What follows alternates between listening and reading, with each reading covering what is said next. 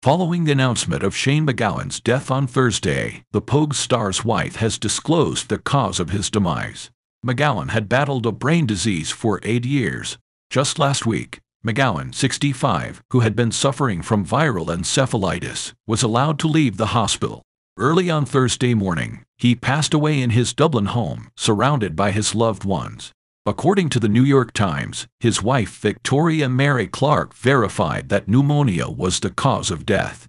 The Pogues frontman's passing was revealed in a devastating message posted on the band's social media pages, along with information on his wife, Sister Siobhan, and Father Maurice.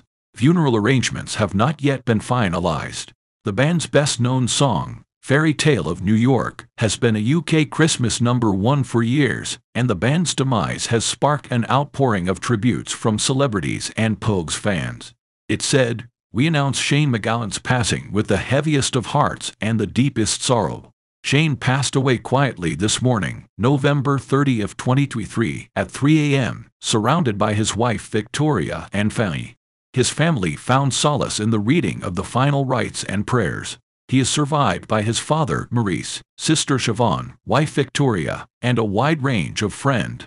More information will be released soon, but at this very difficult time, the family requests privacy." Later on social media, Victoria paid more homage to her spouse, whom she wed in December 2018 in Copenhagen, Denmark. "I am going to miss him so much," was the message she wrote under a photo she posted of MacGowan grinning on X, the old Twitter. His eyes, his laugh, his voice, his sense of humor, and his smile, every aspect of it.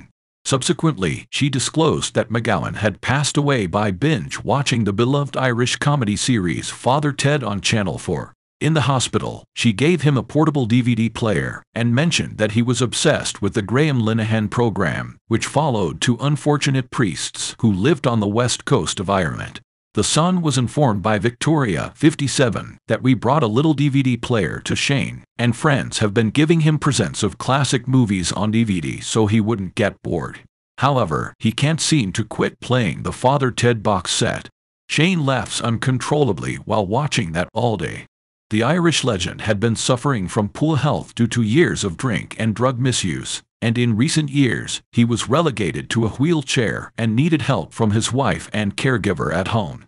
In a biography he co-wrote with his wife, he even recounted how, starting when he was 5 years old, his uncle used to bring him bottles of Guinness from the bar every night. MacGowan was initially sent to the hospital in December of last year due to viral encephalitis. He sent his hordes of followers warm wishes and all the luck in the world. However, it was evident he was uncomfortable. "Hello, friends. I have encephalitis, and I'm sitting here," he remarked. "I'm dying from the light. However, I wanted to wish you a very happy Christmas, happy New Year, and many more. All the love and luck in the world.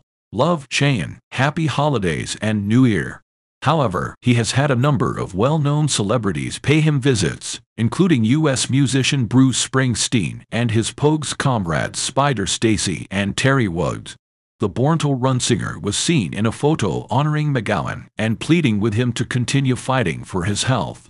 Victoria stated in her announcement of the renowned Pink star's passing yesterday that she was blessed beyond words to have had him love her so endlessly and unconditionally. "You meant the world to me, and you will live in my heart forever," she exclaimed. Bandmate Spider Stacy wrote, "Oh Captain," on a black and white snapshot of the singer playing Live to X, formerly Twitter. "Captain of mine. Our terrifying journey is over.